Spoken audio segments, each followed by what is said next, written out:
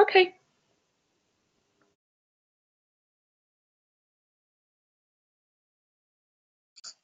Hello, everybody. Good afternoon. This is Tanya Lux, and I'm the marketing manager for digital arts here at Corel. And I also have Brandon McDonald on the webinar here with me today. So we're going to be doing some co-presenting. We're going to show you all kinds of things today. As you know, we recently launched Painter Essentials 6, and I'm going to kick things off with a little bit of photo art, and then I'm going to let Brandon wow you with illustration, since that's really not my forte, as you all probably know, because I've been at Corel for quite some time. So just a few little items of business. You can enter any questions that you have into the questions panel. We're going to be taking certain breaks to answer those questions. So for my portion of the presentation, I'm not going to be keeping an eye on the questions panel, but I will stop, take a peek in there, and make sure that I address your questions after each phase of the demo that I show. If we can't answer everything during the session, then we'll do our best to follow up and get your questions answered after the session. So this is probably going to go an hour because we have two of us presenting. So we hope you're going to enjoy everything. I hope that you guys have at least downloaded the trial, if not purchased Painter Essentials. There is a 30-day trial, so I just want to let everybody know about that. And it's a fully functional trial, so please download that. I'm going to go ahead and minimize these controls for right now. And if you guys are having any issues, I'm just looking in the questions panel right now.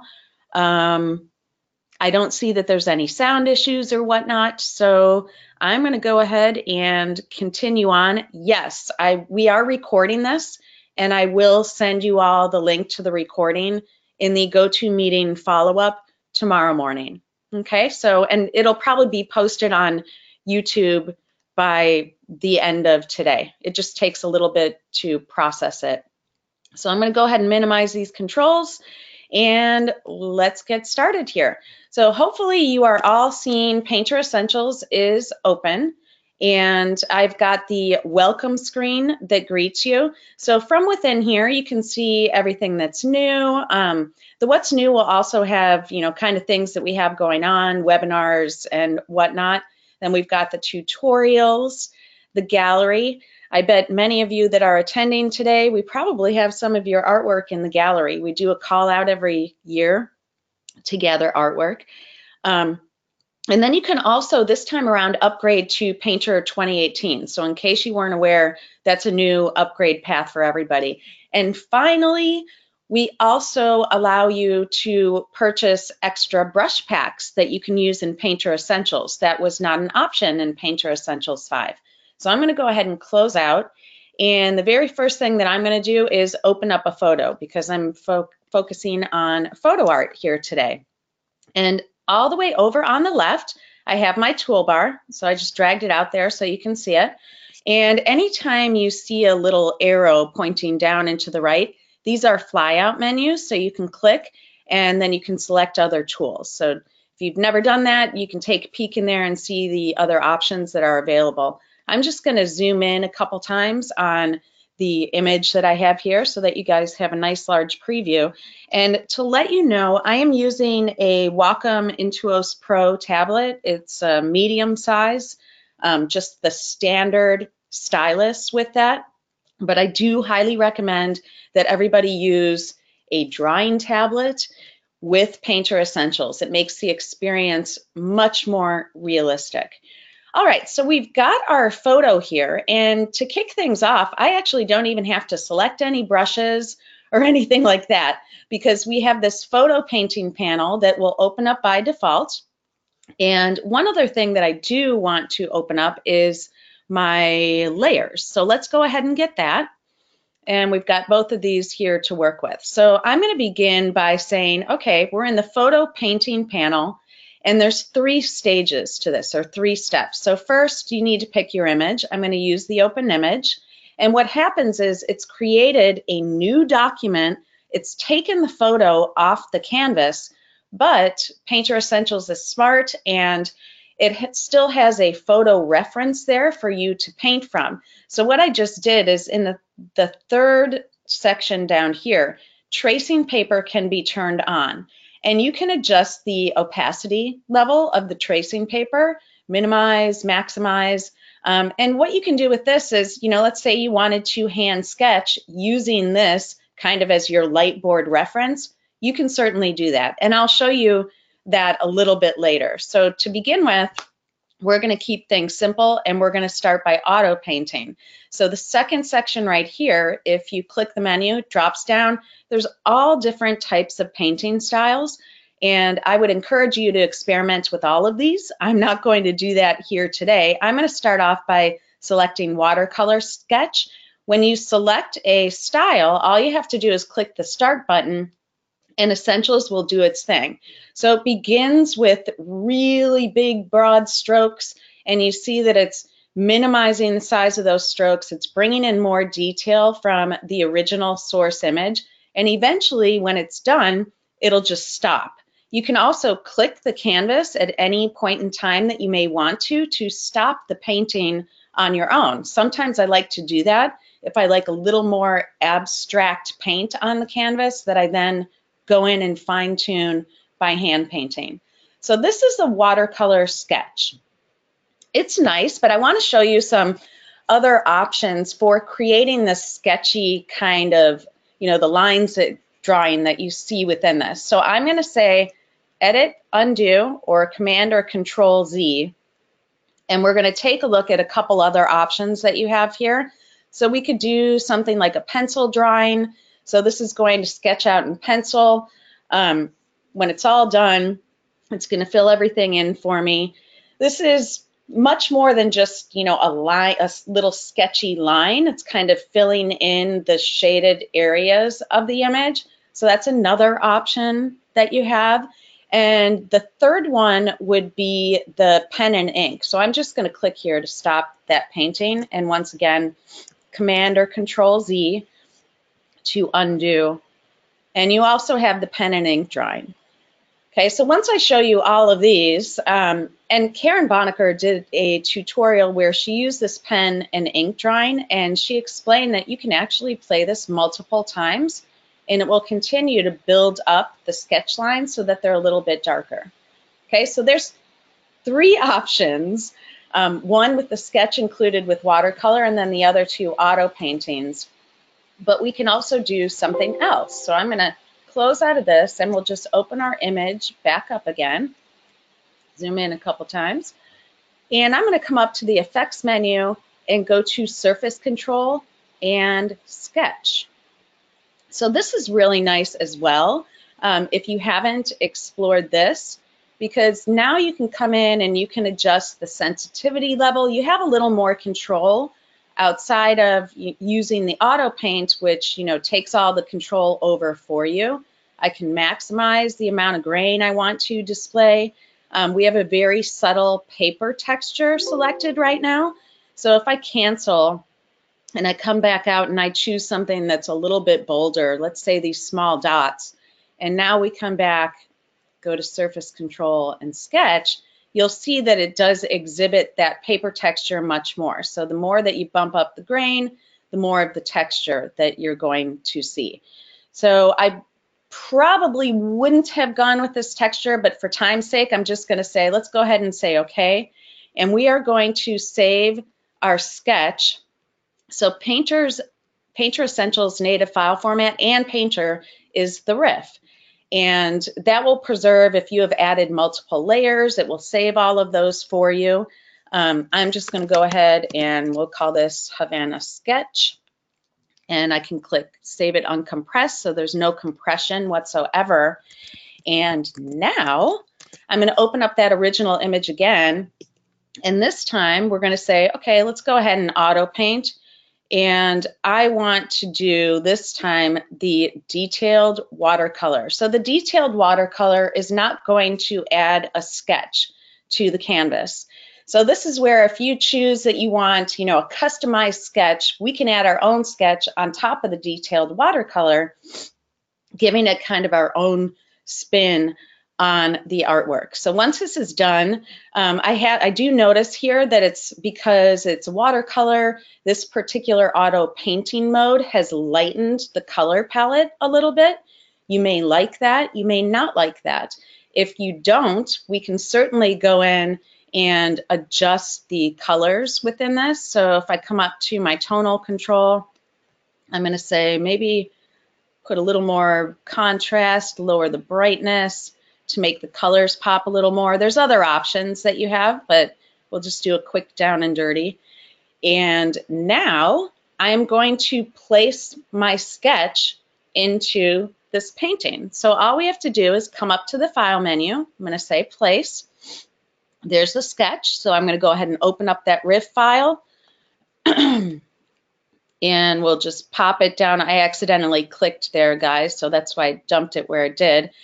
Now we have an issue because we can't see through this layer, but within the layers palette, we have our merge modes. So if you do a gel or a multiply, both of those are going to take your sketch and make anything that's white transparent so that we can see through to the watercolor layer underneath.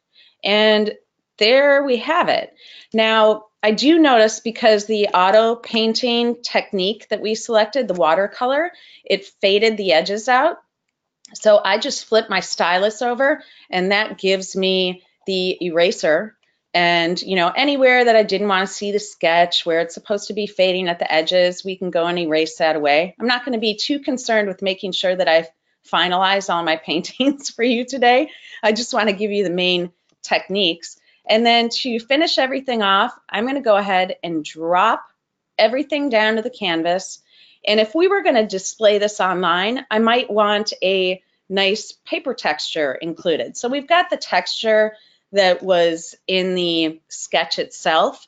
I'm going to say, let's maybe choose a soft press watercolor. And we go to surface control, apply surface texture. And now we can actually add that paper texture. I'm going to minimize a bit because we don't need it to be quite so bold. You could even change the lighting. So there's all kinds of controls that you have here. And now I'm going to say OK. And there we have our final watercolor painting. So that's pretty easy to use the auto painting, the auto sketch, the auto texture. So let's go ahead and close out of this. And next I'm going to open up this wedding photo. I wanted to be sure that I showed you some examples of landscape and people, and hopefully I'm going to have time to get to my still life as well. Okay, so we have this beautiful sunset wedding photo here. And before I move on, before I forget, I'm going to just take a peek in the questions to make sure that I'm answering everything for you guys, because I know I'm speeding through this process here. So bear with me. Okay, so Nancy, I'll follow up with you about the trial. Let's see.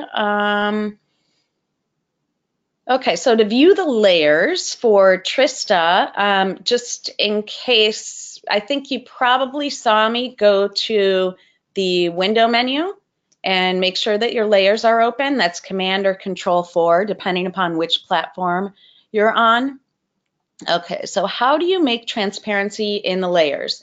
I'll review that one again for you. It's within in the layers palette here, and I don't have the drop down accessible, so I'll just add another layer. This drop down right here is your merge modes where you can change, and the one that I used was gel. You can also use multiply, and that's what makes the white transparent. So I'll just dump that layer there. Okay, exporting paintings to a PSD is literally just file, save as PSD, and auto paint, how do you get it to fill the whole canvas? That is actually a matter of the style that you choose. So the watercolor that I selected by default doesn't fill the detailed watercolor. It puts a soft edge on the canvas. And there is no way to change that. You could run the auto paint and then hand paint in the edges if you wanted to. All right, Now, I'm going to go ahead and close the questions down here, and we'll move on to our next painting. Let me just move these questions down, and I'll put the layers panel back over on the right so it's not hanging out on the painting. Okay, so next I'm going to once again use an auto painting technique, but then we're going to do some hand touching up. So this time I'm going to choose a modern painting style. So this gives me nice vibrant colors. I think it actually saturates the colors even a little bit more than the original photo had. And in the end, you know, it's going to leave, there's not a whole ton of detail here. And because we're dealing with people, we want to make sure that, you know, certain parts of this image have a little bit more detail. So once you auto paint, if you want to bring back any part of the original photo, we still have that tracing paper, remember? So that means that we can bring part of the original photo back in if we want to. So when you're auto painting, by default, the brush category that gets selected are the photo painting brushes. The brush that you will use, and by default, it selects it when you're auto painting, is the soft cloner. This is the one that's going to allow me to bring back in, and depending upon the pressure that I place on the stylus on the tablet, that's going to determine how much or how little of the original image that I bring back in. So I like to make sure, you know, the important parts, like I want their hands, their faces, and then I'm going to grab, you know, a nice pastel-y brush, and we'll go in and we can fine tune certain parts of this image. So I can brush over these parts that I've now brought the photo back in to give it a little bit more texture. All right, so that's good. You know, you can even clean up some of the edges. I'm not going to go into too much detail in creating the entire painting. So let's just come over down here to the left, and I am going to move out of the photo painting brushes. So what these photo painting brushes do, and I'll just demonstrate this quickly. Let's say I grab the Impressionist cloner and I want to begin painting with this. I can size up my brush up on the property bar, or I can hold Control, Option, click, drag, and that will allow me to size my brush. So by default, when you're using photo painting brushes, they're going to paint with the colors from the photo. So now I've got an Impressionist brush, and you know, it's painting using the colors from the photo, and I can begin to modify and fill, you know, give it a little bit more painterly effect. As I move outside of the photo painting brush category, let's say that I want to choose chalk pastel crayons and maybe a square chalk. If I still want to paint with the colors from the source image, all I have to make sure of is that this little button over here, clone color from source image, is checked. And what that's going to do for me is it's going to allow me to, once again, do like we were just doing with the Impressionist cloner, is to pull the colors from the source image using, now we've got a square chalk. Okay, so I could come in and just kind of roughen up. I'm doing a little circular motion down on the bottom here to kind of blend in some of this. So I went ahead and did this sort of process, and just to give you a hint, the larger the size of your brush, the less detail it's going to bring in. So it's going to kind of take and smear things around. The smaller that you size the brush when you're working with something like a photo painting or photo art, the more detail it'll bring in. So if I want to begin to paint the bouquet here, if I get a small size brush, it's not going to completely obliterate the details. It'll allow me to, you know, keep the shapes of the objects, but I can give this a little bit more painterly feel to it. And I could do the same thing, you know, by coming up, maybe even want to go a little bit smaller to start blending in her hair and maybe in skin. So this is all I did. I think I spent maybe 10 minutes on my entire painting, which I have here for you because I know that we have limited time during the webinar. And this was using the modern painting auto paint. And then I just used the square chalk and came in and, you know, small brush to brush over the areas that I wanted to bring out details, and the larger brush to do more of the blending. And it's super simple, guys. So I encourage you to, you know, if you're just diving into painting, starting with auto paint and then doing some hand touch-up is a great way to go. So let me just take a peek in the questions panel here. All right. Okay, let's see, sorry guys, can you do the cloning to get detail on a separate layer so that it's non-destructive? Yes, you can. So all you need to do if you want to clone into a new layer is to add a layer like I just did right there. So all the way down at the bottom of the layers panel, and I'll pull it up here so everybody can see, is the new layer button. And when I collapsed my layers or dropped them before, that is the one all the way over on the left. And you can delete layers as well. So from there, yes, you can begin to, you know, just start painting on that layer, and it's still going to pull the colors from the original photo. All right, cool. Good thing, I guess, that there's not a ton of questions. So let me shrink this down here, and I'm going to move on to my last painting for you guys. So let's close out of this one. I'm just pressing Command or Control W, or you can say File Close. All right, so now let's open up our third image here, which is my coneflower. And we're going to, this time, not do any kind of auto painting, but we still want to paint from the photo. So in order to do that, we need to say, okay, I want to photo paint, I want to use the open image, and we need the tracing paper. So I'm going to turn that on. What I would like to do now is to hand sketch using this as a reference. So let's go to the pencils, pens, markers category. There's a ton of nice sketching tools to work from. I have found a lot of artists love the scratch board, the thick and thin pencil. So it's really a matter of preference. I'm going to go ahead and use the scratch board tool. And instead of cloning the color from the source image, I'm going to turn that off. I want to select my own color. So here you have your color wheel, and if you click in any of these gray areas, you can move this around and place it elsewhere within the interface.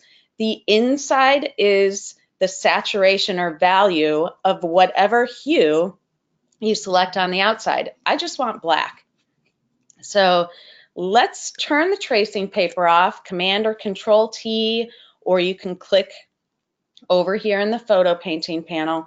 I want to take a look at the brush. So this is where using a stylus is really wonderful, because if I press light, I get a thin stroke. If I press hard, I get a thicker stroke. So this is great for sketching, and I'm not going to be real exact here, guys. So I'm just going to use this as a reference, and we're going to kind of, and I'm not going to worry about being perfect, but we can still use this paint or the image underneath to paint from. Oof. Okay, I should probably rotate my, so I made a little boo-boo there. I'm going to go ahead and flip the stylus over. Okay, so Command or Control T, then we can see my sketch there. I already warned you guys that I'm not an artist, so bear with me here. But it is fun just to sketch. You know, you can use a photo reference to make things a little bit easier. And that was not a good angle, so we'll just erase down here. But hopefully you guys get the idea. So what I wanted to show you with this is that you can hand sketch, which I'm doing right now, and then we'll add maybe another petal up here. Turn the tracing paper off. I'm going to put a little stem in. And now I'm going to go to the digital watercolors, which I really like for filling in color and using this broad water brush. Now, the mistake that I just made, it's painting with black, because remember I said, oh, I don't want to clone the color from the source image. I want to paint with this. So undo, undo. Click this little guy right here to clone the color from the source image. And now I can paint using watercolor, and it's pulling the colors from the original image. And this is a pretty quick process. I find these brushes are very forgiving. They do a really nice job of bringing in, you know, subtle blends of colors. So if I come down to the petal here, you know, I can begin to fill this in.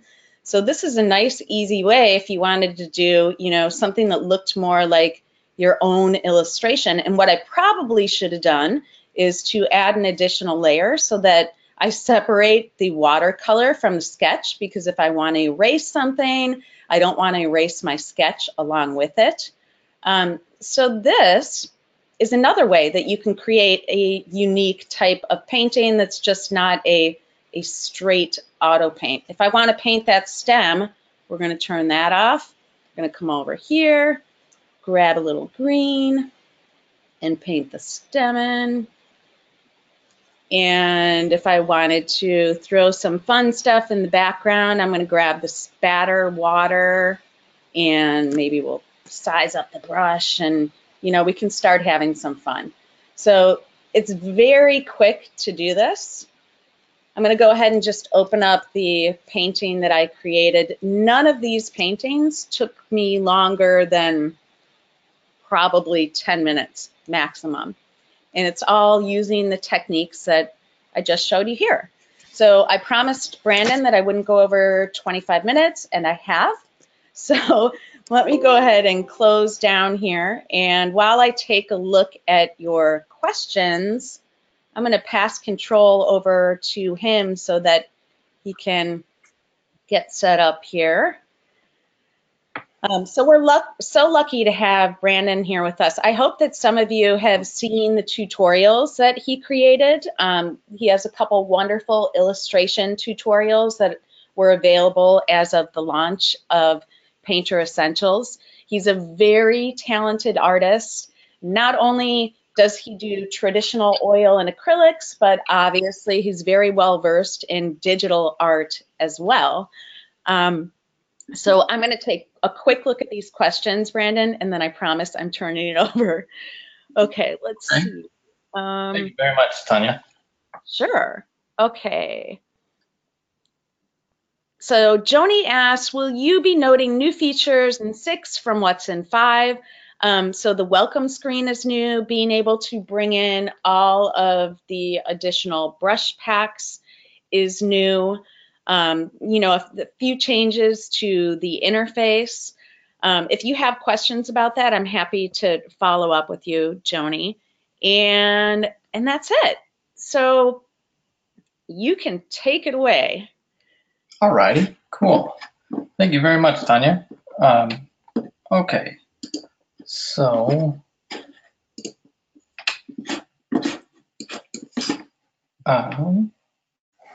first, I just wanted to show you some things that you can do with the program and some things that I like to utilize.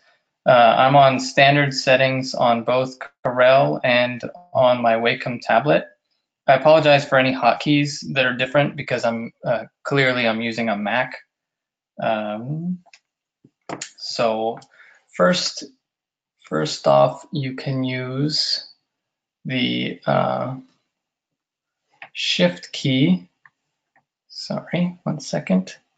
This is in the way. Okay.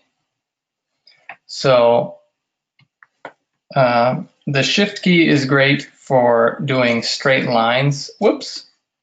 You can do straight, horizontal, vertical, or diagonal lines. And you can also, with this selector, you can either choose the lasso with L, and you can select, say, just a random piece, go to transform, and you can hold shift and move it around straight. That way you can move it straight down or straight to the right, because sometimes that's necessary when you're drawing. Also, select none. Also, the N key is your eraser, so you can go back and forth really quick to B and back to N, so you don't have to be going up here to eraser or over here to eraser and back to pen. You can just press B or N. Also, the V key will create straight lines, and you can just click V again to reset it, because otherwise it'll just continue on like this. See, you can change your brush size by pressing on a Mac by pressing Alt and Command and then dragging your stylus on your tablet. So you can change the brush size very quickly. Oops. Let's select a darker color. So yeah, you can change the brush size very quickly and easily, and it's just very useful to use your hotkeys. Also, just Alt alone is the color picker. So let me see. You can rotate your canvas by pressing Alt and the button on your pen or stylus that is closest to the point or nib. So you just press Alt, which is the color picker, and then click the button on your stylus closest to the nib, and you can rotate, which is very useful for doing certain like lines, because sometimes it's easiest for me to do, it's easiest for me to do curved lines this way. So if I come to something where I need to, it's just easier to draw a certain way, you can just rotate the canvas around. It's very useful. And to get it back to normal, you can just press Alt, then your stylus button, and just tap the screen, and it sends it back to normal. So you got to rotate it and just tap it. So you can move around your canvas by holding that button down on your stylus without the Alt key, but just the stylus button closest to the nib, and just kind of move it around wherever you need. Also, this is really useful. I usually prefer to have the recent brushes visible on your window. So that's these up here. And also your navigator, which is down here, and your layers over here. So navigator is very useful because you can zoom in really easily. You don't have to go over here and use the zoom out, zoom in. You can just do it like this, and it's more precise, because this, I think, it's quick, but I prefer to use this personally. Let's see what else. I usually have like 6 to 8 go-to brushes. I like the cover pencil. It's quite nice. It's a soft line, and also when you make it really large, it's very soft. And the concept, what is this? Concept art jitter smooth, and the jitter means it's pressure sensitive, so you can do it really soft or really hard. And the cool thing about this brush is that it's very soft on one side and hard on the other, and it's just so nice. Also, you have the scratchboard tool, which Tanya mentioned. It's very hard and great for doing kind of graphic stuff or, hard sketches. And the square chalk is very good for texture. The glow tool is fun to use. Can make like fire or lights, or it's really nice, and it has that variation in color. So you have this kind of blue, kind of tealy blue, and then it goes more into green. So it's got a really nice color variation. It goes from white to yellow to orange to red. But yeah, even though I have my set brushes, I recommend trying all kinds of brushes, because I usually just keep these for work, because they're just my go-to. I know that they're gonna do what I want them to do. Sorry, I got my notes. When I'm feeling kind of uninspired or in a slump, I often will use the mirror tool or the kaleidoscope tool. It's really fun to use. It's great for doodling.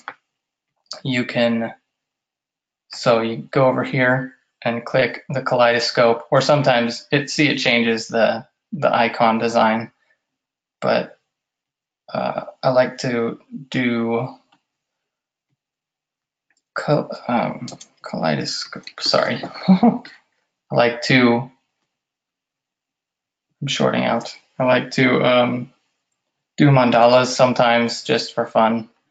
And let me show you real quick. What am I doing? Okay. Can change the number of segments here, and you can change the color of the lines here. So if you want to really make them visible, or if you kind of want them, not visible. But it's quite fun to mess around with.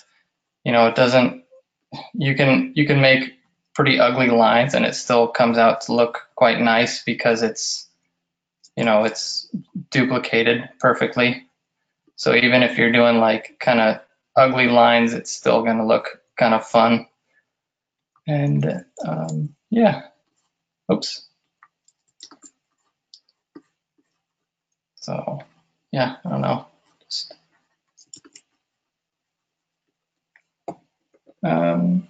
And the mirror tool is pretty fun to use. I did these with the mirror tool very quickly. You can change the plane. So this is the horizontal plane. So I made this little bow and this little axe just because it's duplicated perfectly. And here's just another quick mandala scribble that I did. And this is kind of a little book cover type design, I guess, that I was able to do with the vertical plane and the horizontal plane active. Is that what you would say? But yes. Hello? I said yes. Oh. When you have the horizontal or vertical plane active. Yes. So were there any questions before I continue? Not so far. So keep on going. Okay. Let me see. So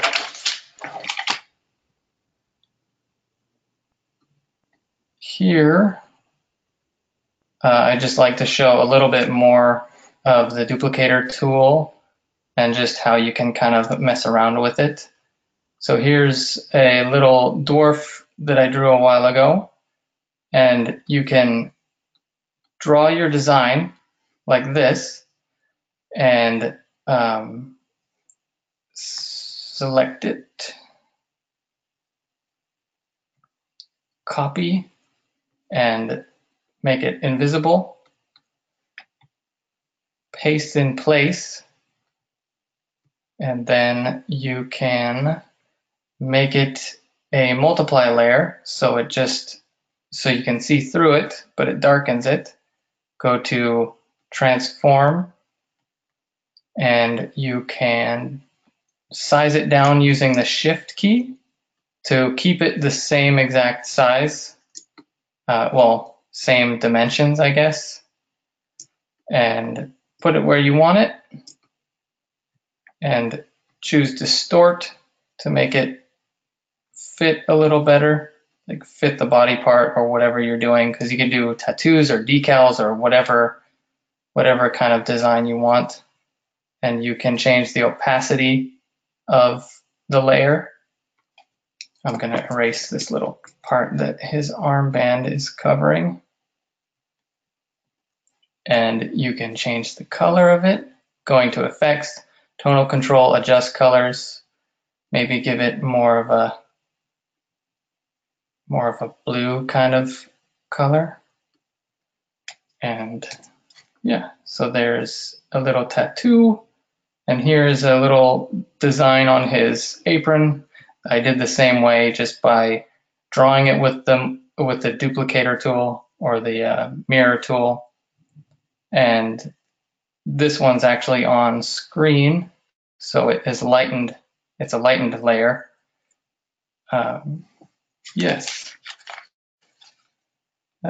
So now I just want to go through some basic, kind of basic drawing stuff. Get this open. So first you should learn how to draw your basic shapes, like the sphere, the cone, the pyramid, cylinder, cube, etc. There are tons of different shapes, but these are good ones to start with. Depending on the shape's size and distance from the viewer, the shape can warp pretty drastically. A sphere will still stay a perfect sphere, no matter what distance or size it is, or what angle you're looking at it from. But a cube will do the same if you're looking head on at it. It's not going to change shape. But all of the other shapes change depending on distance, size, or how you're looking at them.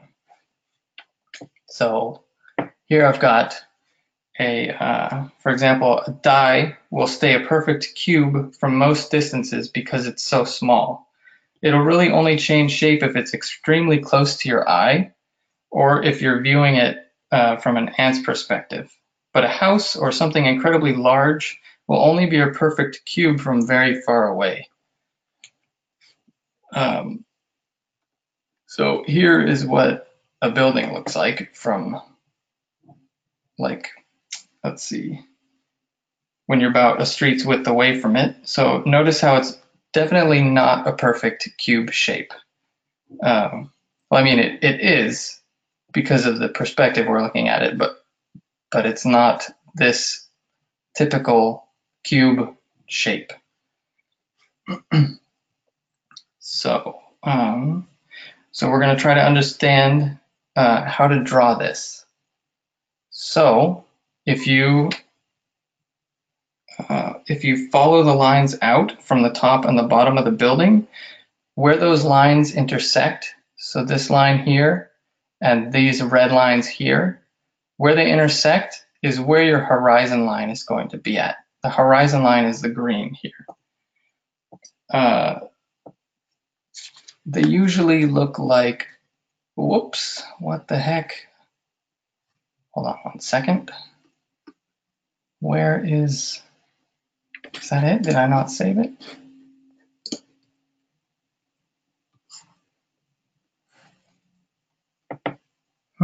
Guess I didn't save it. But this is actually, I'll just draw it. So using the kaleidoscope tool, this is actually a good way to draw your vanishing point lines. So these are the lines that run into your vanishing point. And you can use the kaleidoscope tool, select a pencil or scratch tool or the cover pencil, whichever, and use a small brush hold shift and go from the center up. What the heck? I was holding shift. Why is that not working?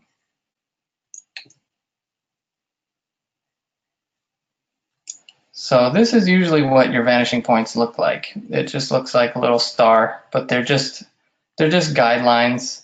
And if you'll notice, all of these lines run into this point. Same with all of these lines that the windows, if you can see it, all these lines that the windows are running on run down to this point. So. It's a very good tip. Oh, thanks. Never thought of that before. It's really useful. So, sorry, 1 second.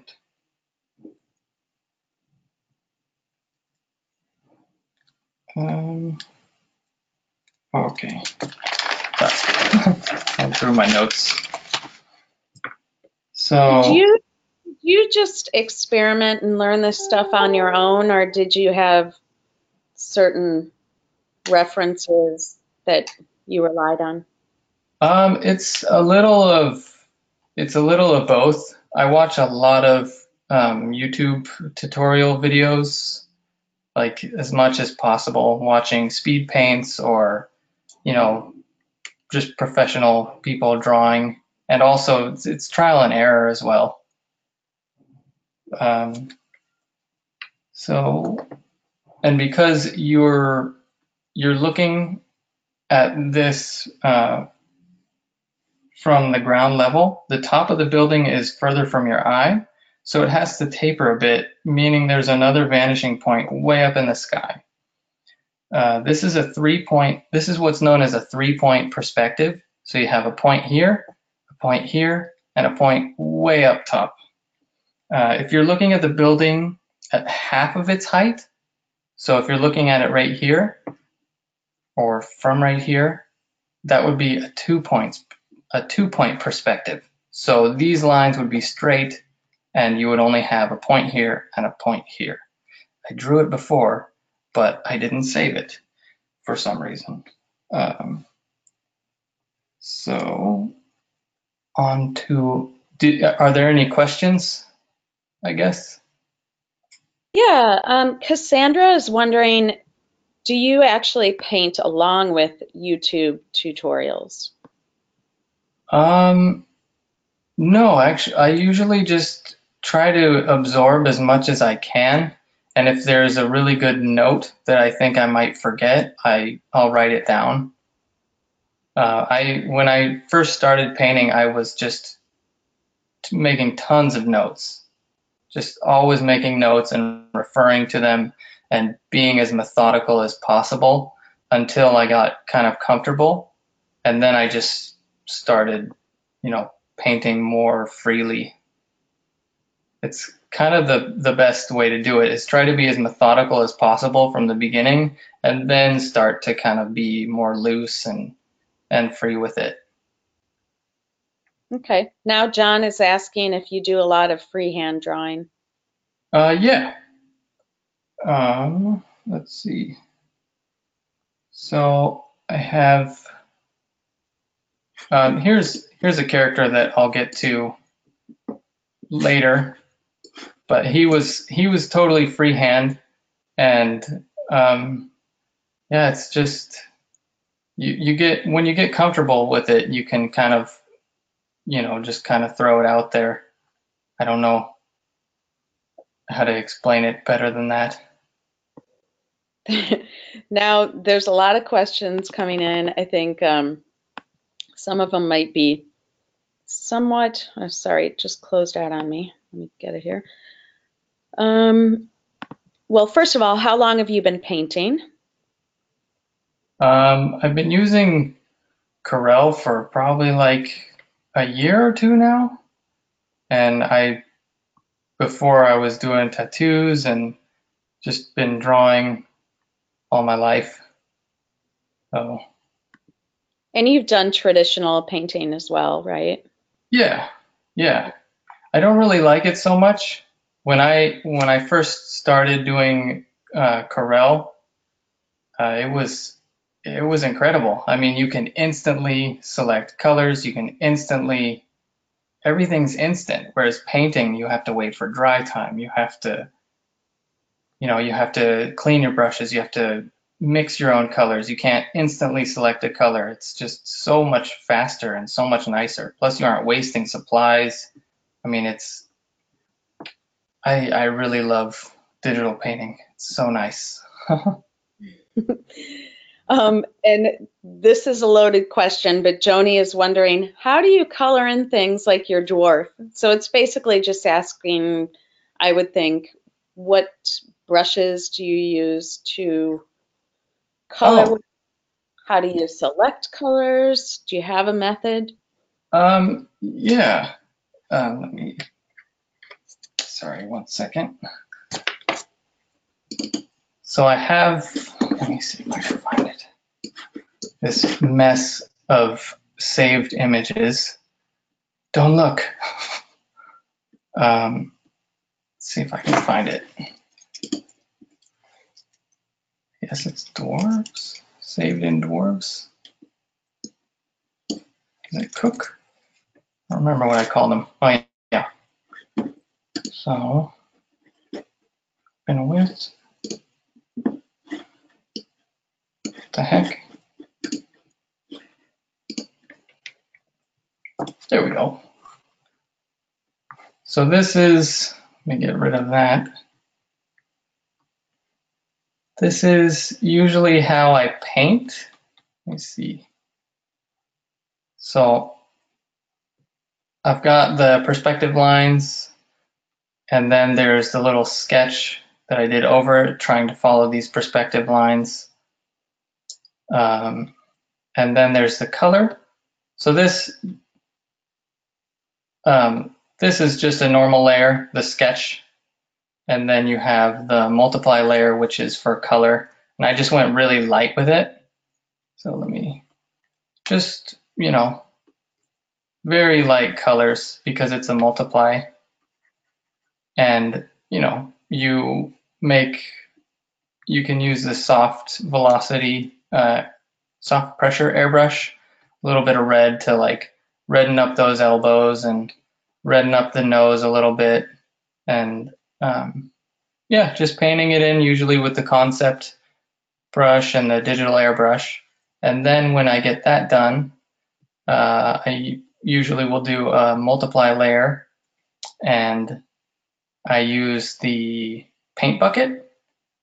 So I'll usually just do the paint bucket so the whole thing is purple. Whoops. Let me make this a normal layer.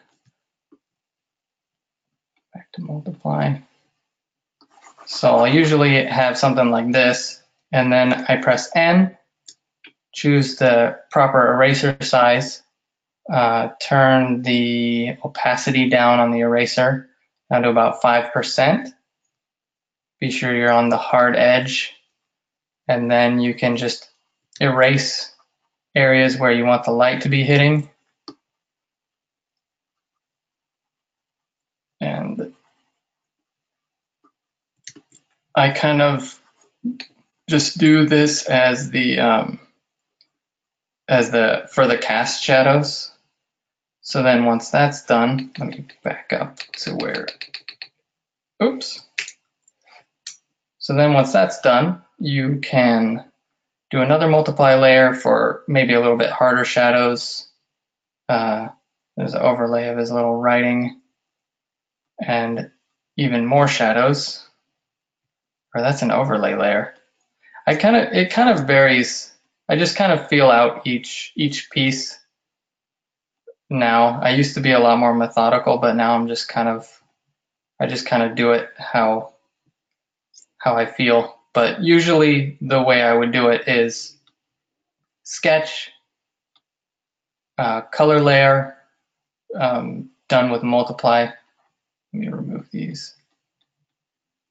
So you got your sketch, your color layer, then your shadow layer, and then your render layer is usually how I would do it. But I just did all these other steps because I don't think I knew what I was doing with this guy. He just kind of came to be. So is there a typical amount of time that you would spend on a painting? Um, hmm, Ballpark? Because I know every painting is different. I I think this guy might have taken like 3 or 4 hours, something like that. Okay. But like a full illustration can take up to like 12 hours, maybe more. Yeah. That's pretty fast.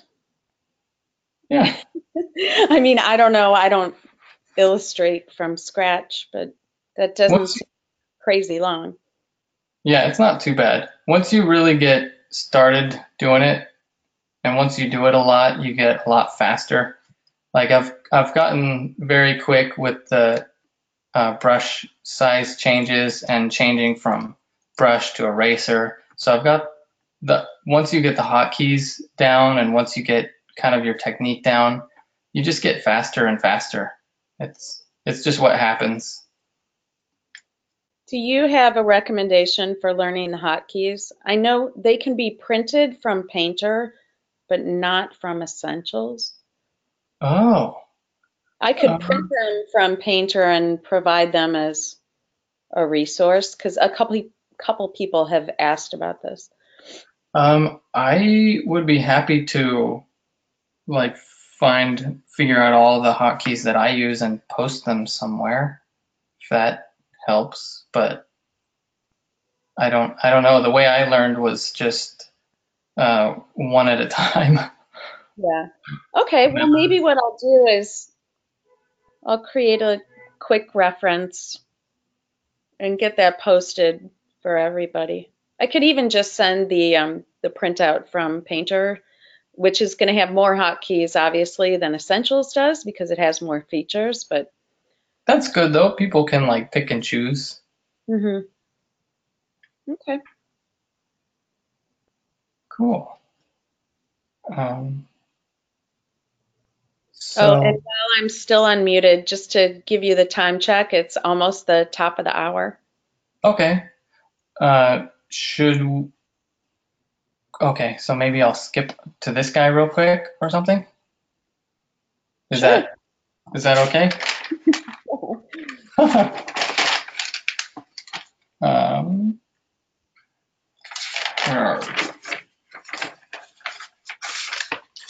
so I've done some painting over one of my drawings I drew recently. I tried to break him down so you can see the perspective and shapes more easily. So this guy I broke down a bit. So um, here are some of the largest underlying shapes. So you can see that the top part is a cylinder right here. Maybe get my, there. So the top part is a cylinder and the middle is a sphere and the bottom is a flared out cylinder.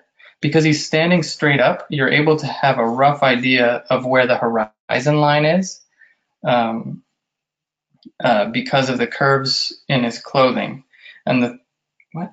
Anything circular that you're looking down on has a downward curve, and anything you're looking up at has an upward curve.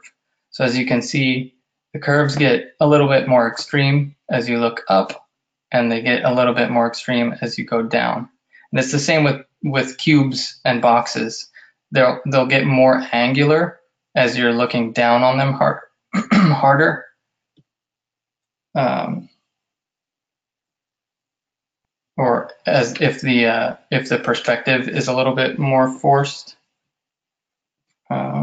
So then you have some smaller shapes that aren't really affected by the horizon line and the vanishing points. They're not because they're smaller. You can see the very basic pyramid shapes as sort of brass spikes and the very basic cylinder shape on his chest. You don't necessarily have to have super complex shapes to make a good illustration. In fact, simple shapes are easy to read and can be more pleasing to look at. As you can see, the hand is made up of cylinders. The fish is basically a cylinder as well, just the top half, and then it tapers down to the tail. having consistent readable forms is very important. And the shoulder pad is a bit more complex of a shape, sort of like a hexagonal Pringle almost. Pringle is a chip, if you don't know, or a crisp. So just more finding basic shapes like the cylinder, kind of cylinder tube shape here, and these rings, and this kind of flared out cylinder. Here's an area where I screwed up. Let's see. I made this other shoulder pad square, as you can see right here, whereas this one kind of flares down, so it should have more of this kind of shape. But probably out of laziness in the beginning, and it just slipped by unnoticed all the way through the shading and rendering process. So basically just don't be lazy in the beginning, get everything right, and you'll just have a stronger, better illustration. Yes, so I think that's it. So many great tips for illustrating. That was awesome. I hope it helps people. Yeah, well, you can't see the comments, but it seems that you have answered a lot of questions for people. There was one that I typed an answer into the questions panel, but John was wondering how you got your recent brushes out of the brush selector. Okay. So you go up here to I guess it's brushes, brush selector, and you choose a brush you like, and then it will show up in the brush selector only if you use it. Because if you select it and then select a different one, it won't show up. So you have to actually like choose a brush you like, use it, and then it'll show up on this little panel. And you've got to go into Window to check recent brushes so you can see it. Great, thank you. Yeah. I'm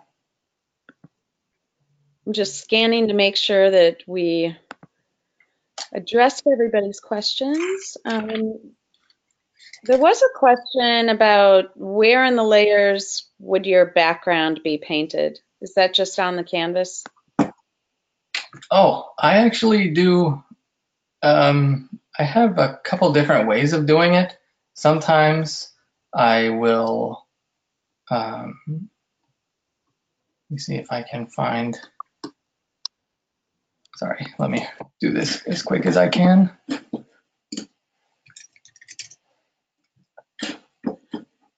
Is that okay? I guess that's the only.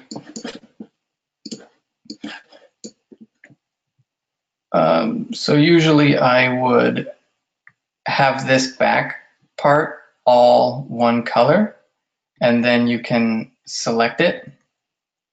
Or with the gnome, actually, no, let me open the dwarf.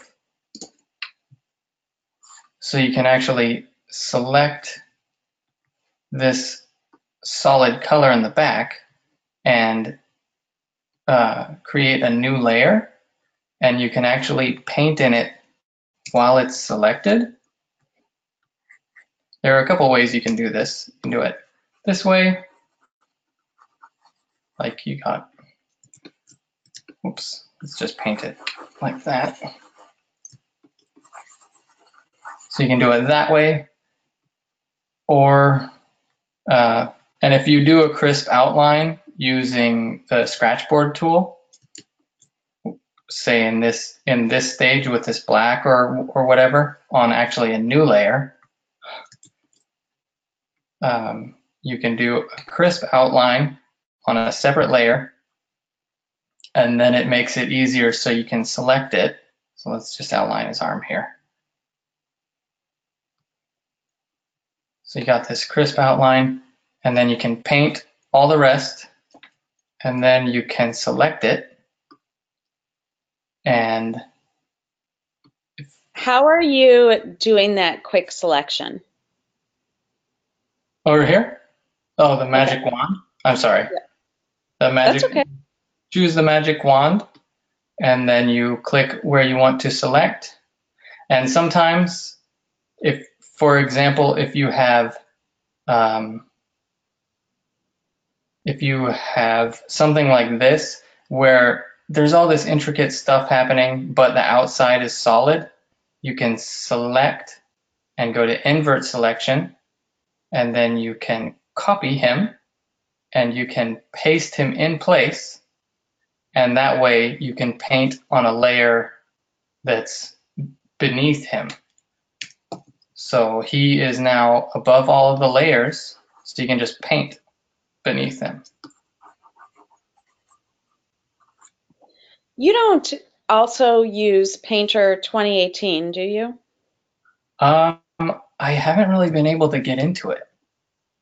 Okay. I haven't had a lot of time to mess with it, but I've been wanting to. It's just, now I lost him in the list. I think Bradley asked that. And have you used any of the brush packs at all, or do you just, I I know, just use the standard brushes. okay. Yeah, I like them. I think they work perfect. All right, well, that's good to hear. I mean, if somebody is looking for a particular workflow,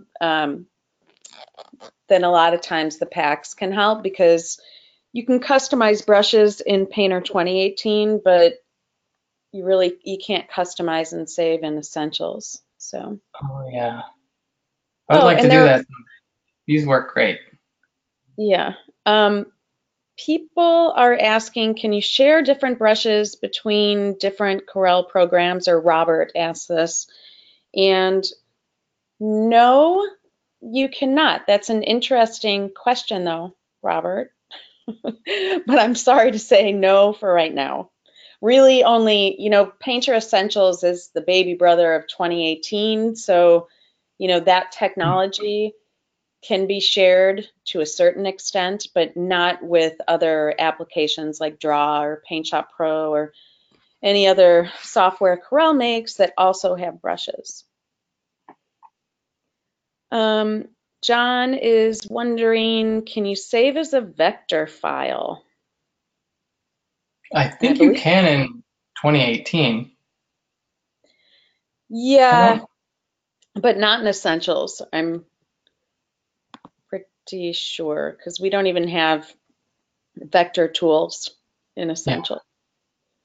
So Essentials was built, to give a core set of tools to get your feet wet in painting and not the whole kit and caboodle. Um, it just Yeah. makes it easier to get into things if you don't have 900 brushes and, you know, Mhm. 200 more tools to work with. All right. Well, I hope I didn't miss anybody's question. If I did, please throw it in the questions panel right now. But I think we did a pretty good job of addressing everything here. And I just want to let you know that there's a lot of people saying they love your artwork and they learned a lot and that they really enjoyed this session. That's great. Yeah, it was a wonderful session. Cool. Thank you very much. Thanks everybody for watching. Okay, one more question and then we're done. And are the RIF files backward compatible? Um, so you can go from an earlier version up, but up, back. You know what? I'm going to have to double check. I Oh, want think. I want to say no, um, I think but it depends on the tools you use, because I feel yeah, like I've opened things up in 2018 and then used some of the newer tools and then went back and it wasn't compatible. yeah. But For I think if you instance, use the same stuff, yeah, sorry. anything that has a special media layer. So with 2018, we introduced thick paint. I think you can probably save the RIF and open it up in 2017, but your thick paint will at least not be active So let me double check on that for you. I'm sorry, I should know the answer, Terry, but I'm going to have to follow up on that one. So I have one to get you post session. So we did record this. I will let this process and throw it up on YouTube today, and then go to webinar. It sends the follow-up email that I'll put the link in for everybody. That'll go out to you probably tomorrow afternoon. So if you want to rewatch over Easter weekend, you can. And so I guess that concludes our webinar today. Please make sure that you can always check our webinars page or our Discovery Center to see what upcoming webinars we have. And of course, we'll always send out an email to remind everybody. And we greatly appreciate everybody for coming to our webinars on a regular basis. It's wonderful to have you.